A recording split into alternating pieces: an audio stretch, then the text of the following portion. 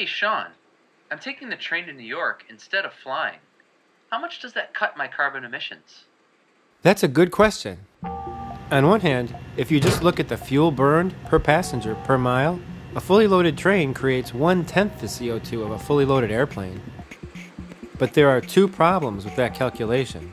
One, passenger trains are not fully loaded. The average occupancy in the US is closer to half. Airplanes usually have a much higher occupancy. Two, it's not just the trip itself that counts. A lot of CO2 is emitted before the trip even begins, and after it ends.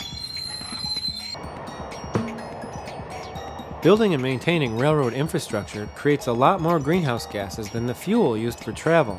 With airlines, it's the fuel burned on each flight that's more important.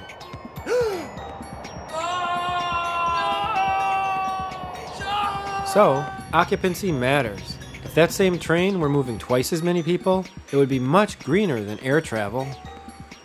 It seems like every time we ask a simple question about solving this problem, it turns out to be not so simple.